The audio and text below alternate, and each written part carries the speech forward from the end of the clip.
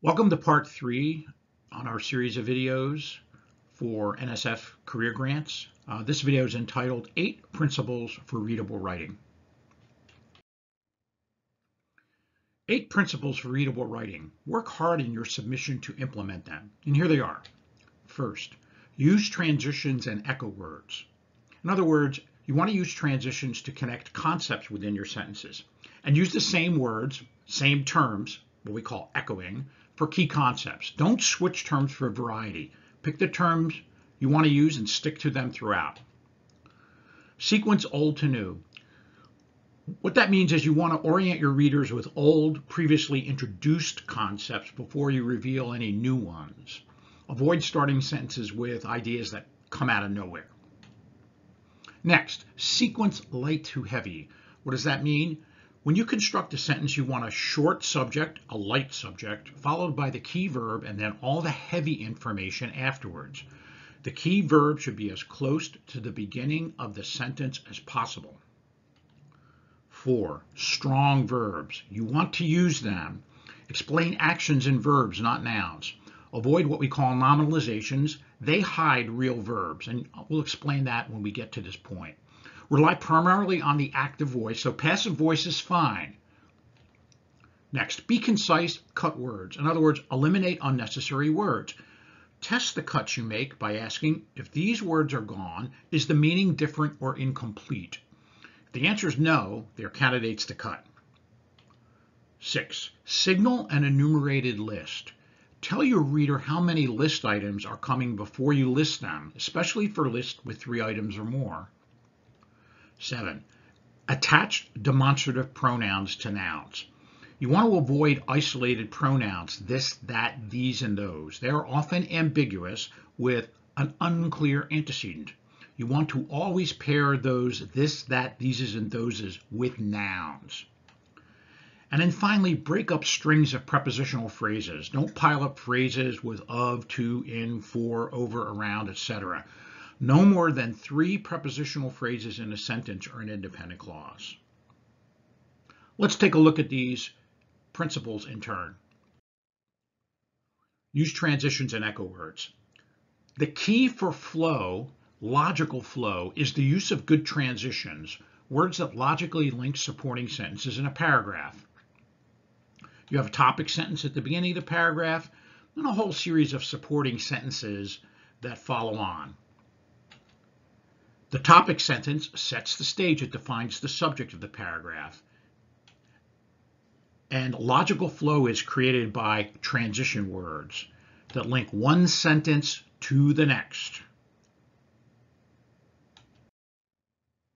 So how do you choose the right transition words? First, you need to determine the conceptual category that connects sentences, and then select the proper words and phrases. And here they are. Here are the transition categories: adding to, showing sequence, contrasting, showing cause and effect, providing examples, showing similarity, and all the transition words that are associated with those transition categories. They are very useful words, and a lot of people sometimes want to cut them, but they serve an important purpose to link sentences together and create flow. Let's look at this paragraph without good transitions. First, we'll read it aloud. Recent advances in the field of visual prosthesis, as showcased in this special feature of the Journal of Neural Engineering, have led to promising results from clinical trials of a number of devices. As noted by these articles, there are many challenges involved in assessing vision of people with profound vision loss. It is important that there is consistency in the methodology and reporting standards for clinical trials of visual prosthesis and the broader vision restoration research. Now, this is a fine paragraph in terms of the grammar and the sentence structure, but it's missing the transitions to establish the relationships between sentences. Can you see where they might help, those transitions? Let's see how.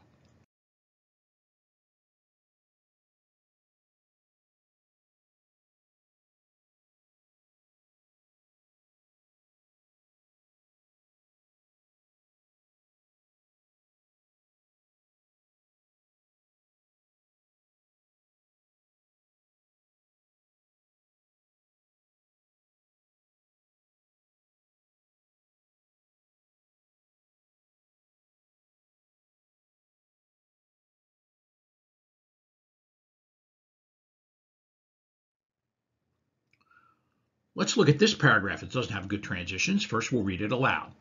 Molecular self-assembly, or building from the bottom up, is increasingly being recognized as the next step in the development of novel biomaterials. Researchers have begun investigating the utility of self-assembling polymers and peptides in the field of tissue engineering.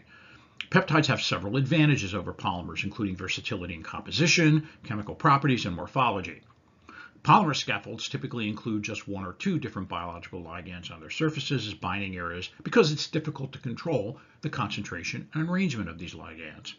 Peptides offer the ability to easily synthesize different ligand sequences with different properties that can then be combined to form self-assembled scaffolds. Peptides can be designed to form gel structures under physiological conditions. Now again, a perfectly reasonable paragraph in many ways, grammatically correct, there are no real grammatical mistakes, but it's not good enough because it doesn't have the transitions that it needs. Can you see where transitions might help? Let's see how.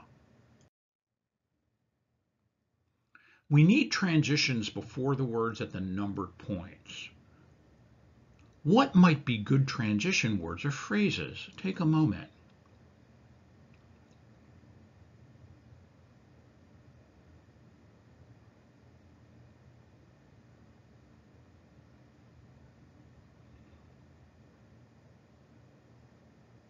Do you see the possibilities? Now we add our transition words. See how easily you can follow the logic of the paragraph? Molecular self-assembly, or building from the bottom up, is increasingly being recognized. For example, researchers have been investigating the utility of self-assembling polymers and peptides. However, peptides have several advantages over polymers. Polymer scaffolds typically include just one or two different biological ligands. In contrast, peptides offer the ability to easily synthesize different ligand sequences. Moreover, peptides can be designed to form gel structures under physiological conditions. Again, the transitions are signals. They establish the relationship between concepts. Let's take a look. Why do these transitions work? They send the right conceptual signals to the reader. The writer knows the purpose of every sentence. The first sentence is a general context statement, kind of sets the stage. But we transition to two specific instances, two specific examples, and they're treated equally. But they are different. That's why we have the contrast. Peptides have several advantages over polymers, so we signal that difference. Now we signal the key reason at the end why one is better than the other. And then finally, we conclude by adding another advantage. We could also use the phrase in addition instead of the word moreover. Everything coheres. We have a coherent paragraph that uses transition words to link those key concepts.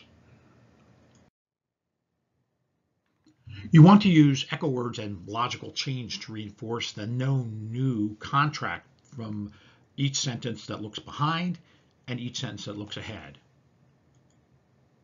When it looks behind, the sentence has to connect back to what's gone before, what the reader already knows, and you need to know how it does this. You need to ask yourself then, how can I revise this sentence to make the connection more explicit? And each sentence looks ahead. What expectations does the sentence raise in the audience's mind? And does the text ahead fulfill those expectations? And how can I revise the sentence to manage the reader's expectations? Variety, synonyms, different phrases to describe the same thing? Never. Keep things consistent. So an absence of echo words, the use of the same terms for the same things, makes reading this passage a bit problematic. Here, the writer changes terms when identical words would be better. So I'll read that aloud again. Histological examination of biological and medical specimens has gained its universality and undisputed significance through distinct staining techniques and microscopical evaluation. Discrimination of tissue types after specific staining and labeling is an essential prerequisite for histopathological investigation, for example, an accurate diagnosis of cancer. Histochemical staining techniques can only be used in a targeted manner for known compounds, and only a limited number of such targets can be visualized from a given sample at the same time. Another limitation of classical histology lies in the fact that a considerable amount of experience is required, and that even well-trained pathologists often interpret histologically stained sections differently. Again, a paragraph that's grammatically fine. But watch. We talk about specimens. Oh, we also talk about tissue types. Oh, now we talk about a sample. Are we talking about specimens, a sample, or a specific kind of sample? What are we doing? Are we evaluating? Are we labeling? Are we visualizing? Are we interpreting? We're shifting our terms around. Now a revision. Note how this revision applies a consistent terminology throughout and employs useful transition words. Histological examination of tissue, an interpretation with visualization. It's a special kind of interpretation. Tissue types, visualization. But histochemical staining techniques have two limitations, and then we signal a list. First, the techniques can only be used in a targeted manner. Oh, and by the way, the targets are visualized, and we visualize a given tissue sample. Second, we enumerate again, interpreting a histochemically stained tissue requires a considerable amount of expertise, and even well-trained pathologists often interpret histologically stained sections differently. Consistent terms applied consistently. That makes a much better paragraph. Again, make your paragraphs a pyramid. Topic sentence at the point, with all the supporting sentences linked by logic, transitions, and echo words.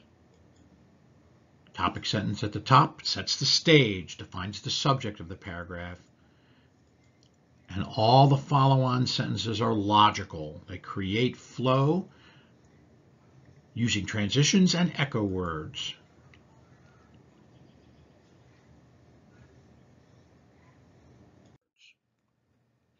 Okay, let's take a look at a well-constructed paragraph. We looked at some ones that were not as well-constructed, but this is very well-constructed. First, we'll read it aloud. Transformation is one of the key mechanisms in which bacteria are capable of DNA transfer. Transformation refers to the mechanism by which bacteria uptake naked DNA from the environment across their cell membranes and incorporate it into their genomes. This mechanism of DNA acquisition often has significant implications, whereby bacteria are able to pick up and acquire advantageous traits like antibiotic resistance. Some bacteria, like Bacillus subtilis, are naturally capable of transformation and are regarded as genetically competent. E. coli, however, is a bacterial species that is not capable of undergoing natural transformation and so requires some sort of artificial intervention to perform this process. The treatment of non-competent cultures like E. coli with a chemical or physical agents can prevent the uptake of DNA via the induction of artificial competence under laboratory conditions. Watch the logical flow of this paragraph. The paragraph's topic sentence sets the stage and follow-on sentences support, each with a specific purpose.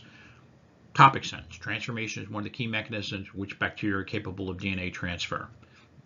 Signals the paragraph subject. Next sentence.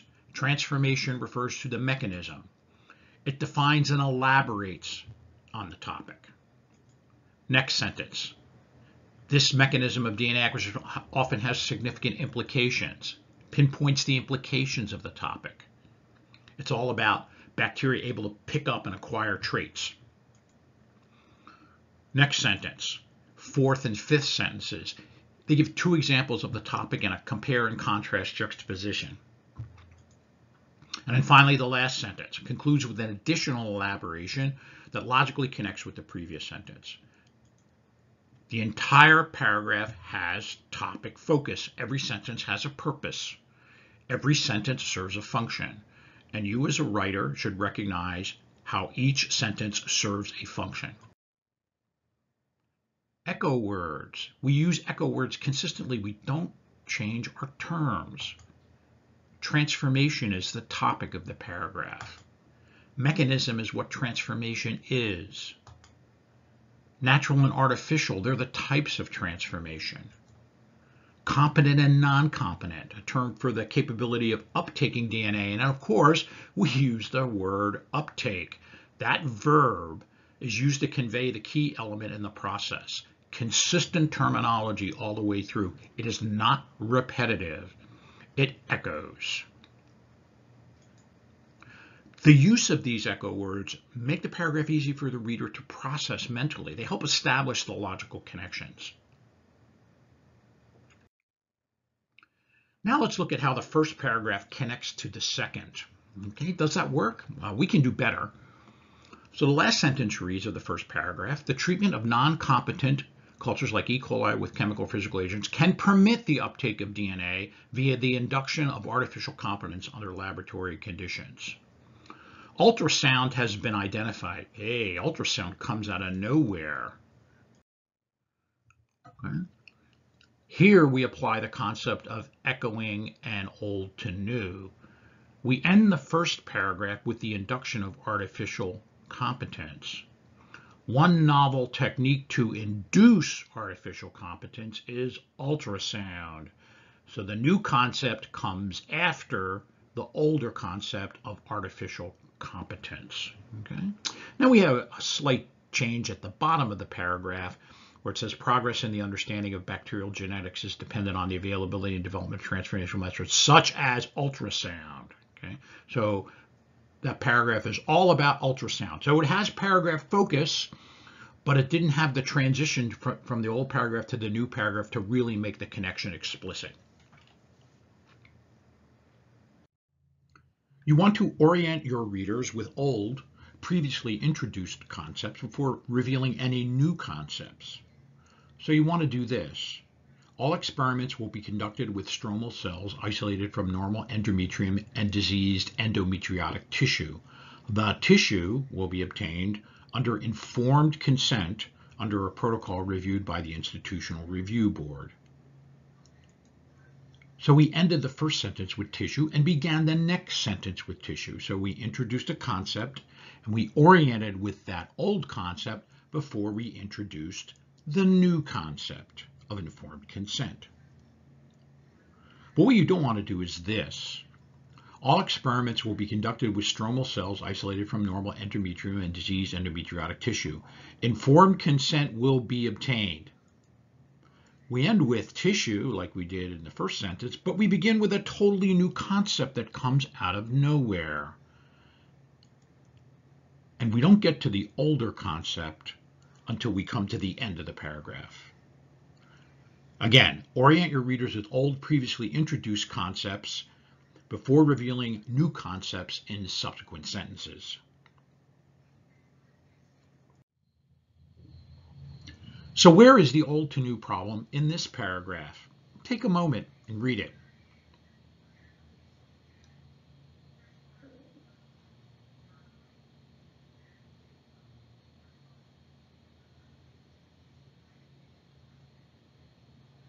Do you see it? Of course, it's the cyclic load and micromotion that comes out of nowhere. What is the concept that connects both sentences? Can you see it? It's the modular junction. The modular junction between the trunnion of the femoral stem and the corresponding taper of the femoral head exists in almost all THR designs. Within the modular junction, so we begin the second sentence with that older idea before we get to the newer idea of cyclic load and micromotion. We have an explicit echoing of the older concept.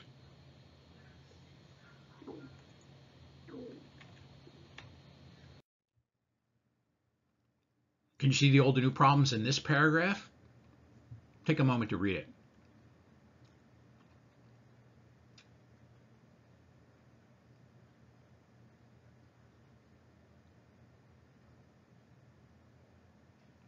You see it now, don't you? There it is. The adaptive immune response comes out of nowhere. It's very fixable. Oh, by the way, here's a noun hiding a verb, production of. Now look at the changes we make. We did a little grammatical fix. Discriminating harmless environmental products from serious threats is an enormous challenge for intestinal mucosa, which is constantly exposed to foreign substances derived from both food and commensal microbiota. To control such exposure, because that's a really good connection, because that's what we talked about in the previous sentence, the idea of mucosa being constantly exposed. To control such exposure, the adaptive immune response produces, we use that verb, or uses T regulatory cells in the mucosa. So we solve the old to new problem right there. We have a good echoing, and we now make production a verb. But we need another verb for the second part of what the adaptive immune response does.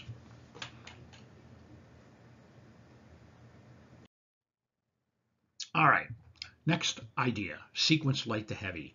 Use a short subject, a light subject, a succinct subject in every one of your sentences, followed as closely as possible by the verb and all the heavy information at the end.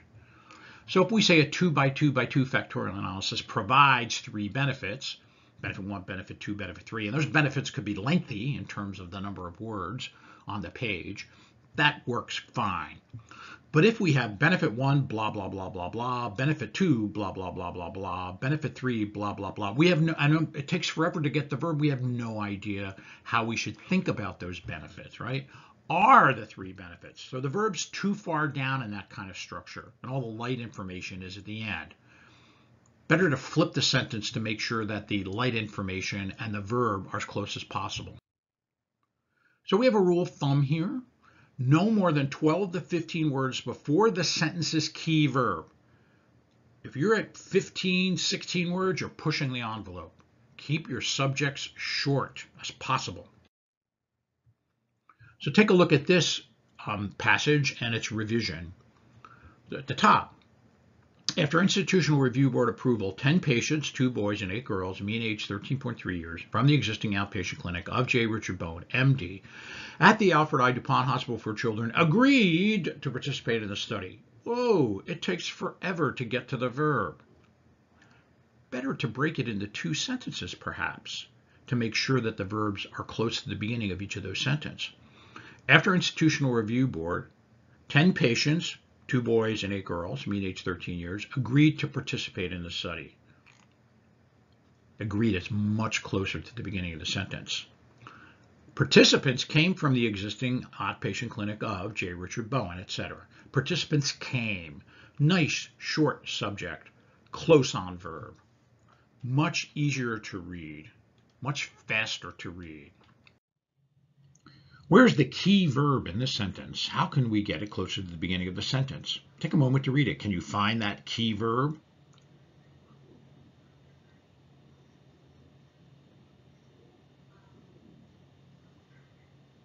It's not who were administered, it's showed. How can we get it closer to the beginning of the sentence? Older people showed a remarkable improvement in their immune system when administered a drug that zeroes in on a genetic signaling pathway associated with immune function and aging. This way we get the verb 3 words in to the beginning of the sentence. Much better light to heavy. Next principle. Explain action in verbs, not noun. Use strong verbs. Rely primarily on the active voice. Can we identify the real actors and real actions in this sentence? Attempts were made on the part of the PT staff in regard to the assessment of poor patient outcomes. So we know who's acting, don't we?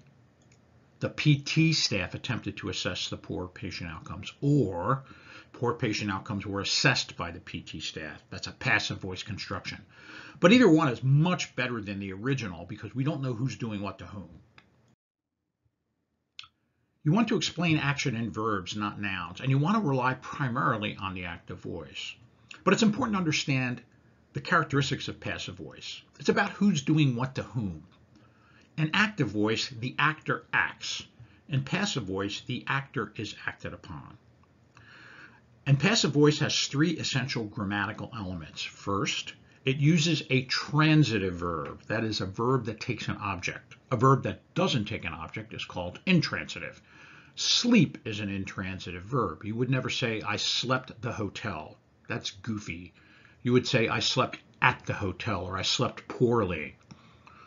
The second characteristic of a passive voice is it uses the past participle form. And in English, the regular marker for a past participle is ed. But we have irregular verbs in English as in other languages, like take, took, taken. And then finally, it has a form of the verb to be. Bm is, are, was, were, been, being. And there are other words that surround the passive voice that have to do with tense and number and person, so forth. But these are the three key grammatical characteristics. So for example, the following advantages are provided by this new model. So the transitive verb in past participle form is provided, and we have a form of the verb to be, are. This, by the way, is not passive voice. There are 4 advantages to the model. That is not passive. Note, passive voice has nothing to do with tense. You can have any tense in passive voice, even though passive always uses the past participle. Active, Keller managed the project. The project was managed by Keller. Keller will manage the project will be managed by Keller. Past participle every time. Now, the traditional justification for active voice is it pinpoints the actor and makes the actor accountable. So the classic kind of passive weasel voice phrasing is mistakes were made. However, the passive voice is in the language for a reason. It serves a purpose. And in fact, there are instances where passive voice is not only better, but it's required. Let's take a look at those 3 instances. Now, passive voice works well in 3 instances. First is you don't or you can't know who did something. The post-amputation infection was discovered in the patient's last examination. You don't know who did it. Maybe it doesn't even matter. Next, you want to emphasize the result, not who did the action. And this is the science reason. Here's a non-science example, but the principle still applies. The staff was trained on infection monitoring. The staff will be trained on infection monitoring. It's not important who did the training. What's more important is that the staff was in fact trained, or it will be trained. Third reason is you'd violate the old to new principle by using active voice. Old to new is more important than passive versus active. In fact, it trumps everything. Thus, you'd say poor prosthetic fit can cause infection. Infection can be controlled temporarily by debriding. Or poor prosthetic fit can cause infection, which can be controlled temporarily by debriding. But you would never say, or never write, poor prosthetic fit can cause infection. Debriding can temporarily control infection. Debriding comes out of nowhere. Better to begin with an older concept and use passive voice. In your world of scientific research, you can make the system, the process, the methodology, the actor, and then get to active voice. For example, the following advantages are provided by the therapeutic intervention. Why not make the therapeutic intervention the subject of the sentence? The therapeutic intervention provides the following advantages. Then you need to find the right verb. Get the verb that is close to the beginning of a sentence as possible, but pick a good verb. The experiment revealed, the analysis showed. See how that works? So all these verbs are available to you given the particular context in which you're writing. So make the system, the process, the methodology, the actor, and then you can get to active voice. Another part of using strong verbs, you want to fight the nominalizations. We call them the zombie nouns. Okay? And you can see on the left-hand column here the examples of nominalizations, and then the verb forms, the infinitive form, or the ing form, the gerund form. They're often called zombie nouns because the joke is they're verbs that have been killed and brought back to life as nouns. So actions are better expressed as verbs or verb forms rather than nouns. Although, again, these words are in the language for a reason. They do serve a purpose. And you can recognize nominalizations by their suffixes typically. ance, ence, ion, ment, although they're words, as in the last 2 rows below, that don't have those standard suffixes, but they're also normalizations.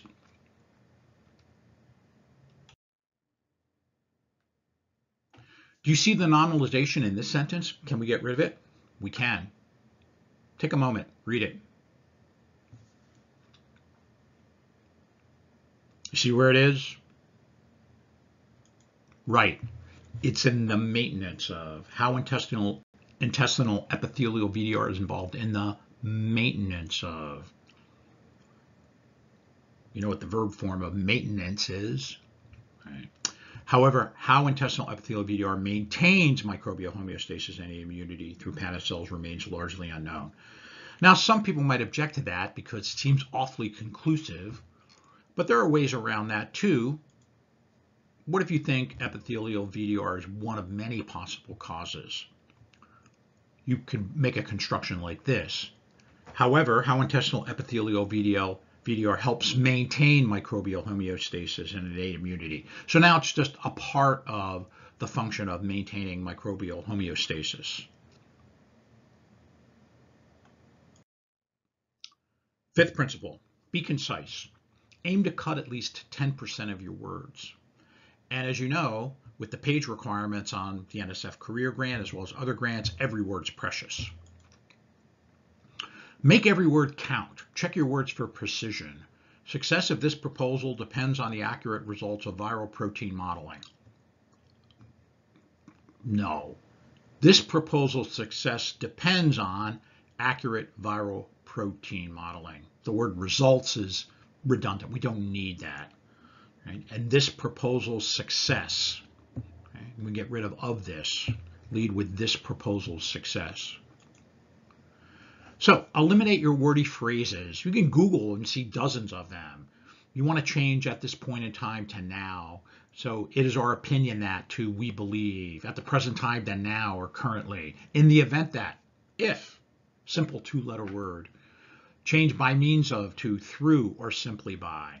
So watch out for your wordy phrases. They are candidates for cutting. Opt for active voice wherever possible, since passive voice is often wordier. So here's wordier passive voice. Several software tools and processes customized specifically for this proposal are used in our research approach. How about this? Our approach uses customized software tools and processes. Look at how many words we cut. Cut the itses. You've seen them. It is known. It is understood. These are candidates for cutting. Relative pronouns, who, what, which, are also candidates. Look at the first sentence. It is essential, we have an itses, that we identify interventions to delay or mitigate frailty in ESRD patients who are waiting for kidney transplantation.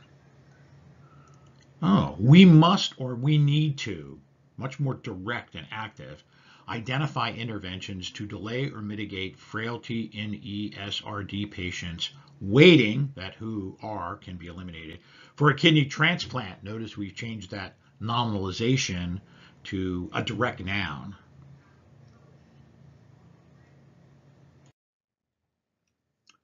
Next principle, number 6, signal enumerated lists. You want to tell your reader how many list items are coming before you list them. So at the top here we have two acronyms that represent two concepts. And here is the opening of this discussion. Despite the increased risk for and the severe consequences of memory loss, we identified only 3 interventions that examine the impact of CCT. Now what we expect to see is a discussion of these 3. Just these 3? Oh no, that's not what happens, because there are 2 interventions in addition that examine the impact of physical activity. So, okay, is that it? Are we done? Oh no, there's one more.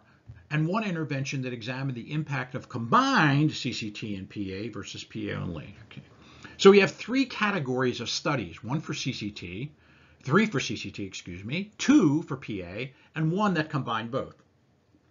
So how many studies do we actually have? Well, we have 6 studies.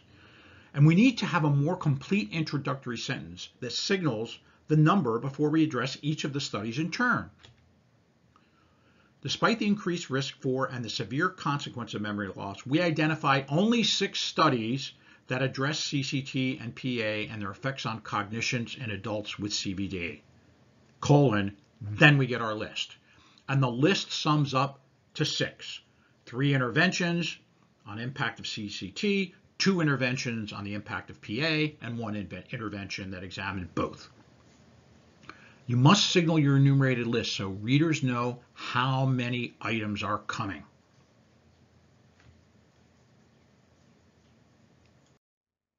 Principle number 7, attach demonstrative pronouns to nouns. We have a number of different pronoun types in English, as in other languages. We have personal pronouns, he, she, they, we. We have impersonal pronouns, it. We have relative pronouns, who, what, which. And we also have demonstrative pronouns, this, that, these, and those. If they're isolated and unattached, they're often ambiguous. So a good rule to follow is always pair them with nouns. Here we have a passage. We have 3 unattached theses. To what do they refer? First one, McKibben actuators have many benefits, including low weight, high force-weight ratio, and flexibility. These have been attached to an ankle foot. What does these refer to? Third sentence down. Unfortunately, these have poor bandwidth. Again, what does these refer to? Then the last these, motors by contrast are fast and accurate, yet have a poor force-weight ratio. These are dealt with. So what does these refer to in that final sentence? Well, the first one is probably actuators, right? These actuators have been attached. Okay. And the third sentence is also actuators too, most likely. Unfortunately, actuators have poor bandwidth compared to human capability. The last one, though, it's tricky. Motors, by contrast, are fast and accurate, yet have a poor force-to-weight ratio. These issues are dealt with differently in 2 motorized knee orthosis, but we're guessing on what the noun is that should be attached to the these. So our view is always attach a noun to your this, that, theses, and thoses. They become a different part of speech, by the way. When that happens, they become a demonstrative adjective. But don't isolate your this, that, these, and thoses. Always attach a noun. Final principle, principle number 8. Break up strings of prepositional phrases. Prepositions serve a very important function in the language. They're connective tissue between concepts. You need to use them wisely and sparingly in each sentence. So prepositions have many functions. They're prepositions of space, time, possession, agency, cause, contrast, source, manner, and rate. By is a very common preposition. It's a preposition of space, time, agency, and manner. It serves all those functions. But typically prepositions fall into 3 uses that you can remember by the engine additive acronym, STP, space, time, and possession. Here's some examples. Note, like by, some can serve more than one use depending on context. So we have space, at, around, before, between, beside, time, after, before, from, on, until, and possession, among, for, of, with, without. They're very important parts of speech in the English language and other languages too, but you don't want to pile them up in a single sentence. So you want to avoid piling up phrases beginning with prepositions, the prepositions of, to, in, for, under, over, around, etc. It makes it very difficult for a reader to follow when we have these extended strings of prepositional phrases. So here's an example where we have 5 prepositional phrases in a row. A review on 9:20, by the attending physician, of the 20 prosthetic limbs, for correct fit, concluded that 14 of the prostheses had the correct fit and 6 did not. Wow. Reader loses track because review and prosthetic limbs are not close to one another and they have to wade through these prepositional phrases to get to the key ideas. Better to say this, on 9:20, the attending physician reviewed 20 prosthetic limbs for correct fit. 2 prepositional phrases in 1 sentence. The attending physician concluded that 14 prostheses had the correct fit and 6 did not. So we've gone from 5 prepositional phrases in 1 sentence to 1 sentence that only has 2. So breaking the previous sentence into two sentences, plus turning the noun review into a verb, makes the sentence much, much easier to process. And note how review and prosthetic limb are close to one another.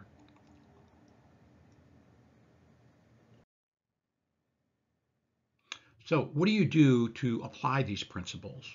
We have a 7-step paramedic method to improve your prose. Make sure you do steps 5 and 6 with paper. 1. Do a global search for all your nominalization suffix, ION, ANC, ENC, etc. Replace with verbs where appropriate. Do a global search for the forms of the verb to be, BM, is, are, was, were, been, being, and the helping verbs have, has, had. So for example, if you see the structure like this, is, was, to verb, is designed to solve, consider using the infinitive verb solve as the real verb. If the structure is passive, consider changing to active. Do a global search for of, in, to, for, through, over, under, around. Examine the sentences they are in. Do you have a prepositional phrase pileup that is greater than 3 phrases per sentence? Fix it, which may mean using multiple but shorter sentences. Do a global search for it. Fix the itses. It is known. It is understood. Those are candidates for cutting. Then print out your document. Circle every key verb in every sentence and then count the number of words before the verb. If the count exceeds 15, you are not light to heavy. You are heavy to light. Rewrite or break into 2 sentences. Revise in your file. Print out another copy. Check for any old to new problems looking at the beginning and endings of sentences. Fix them, which may include reverting to passive, and that's fine. Always make sure you don't violate the light to heavy principle. And then finally, spell check.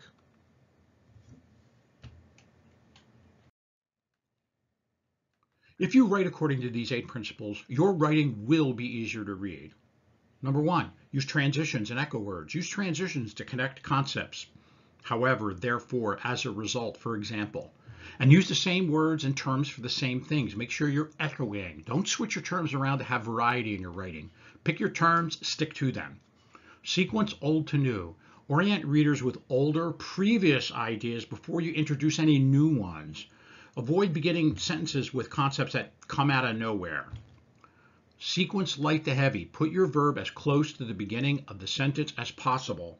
Nice short subject, nice and light, followed by the verb and all the heavy information afterwards. Use strong verbs. Explain your actions in verbs, not noun. Avoid the nominalizations, the word that ends in ION, MENT, ANCE, ENCE. Rely primarily on the active voice. So passive voice is fine if it's used in the 3 ways we talked about earlier. Be concise, cut your words. Eliminate unnecessary words. You can cut 10% of your words, no problem. Test your cuts by saying, if these cuts are gone, is the meaning different or incomplete? If no, they are candidates to be cut. Signal an enumerated list. Tell your readers how many things are coming before you list them, especially for lists with 3 items or more. Attach demonstrative pronouns to nouns. Avoid the isolated pronouns this, that, these, and those. Always attach a noun to them. They're often ambiguous. And then finally, break up strings of prepositional phrases. Look at your sentences. If you have 3 or more prepositional phrases in a row, you have too many. Rearrange the sentence, get rid of the prepositional phrase, or even better, sometimes break it into 2 sentences. These 8 principles of clear, readable prose will serve you well when you write your NSF career submission, as well as any other writing that you do, scientific writing, paper writing, professional writing, and even your emails. Again, thanks for watching.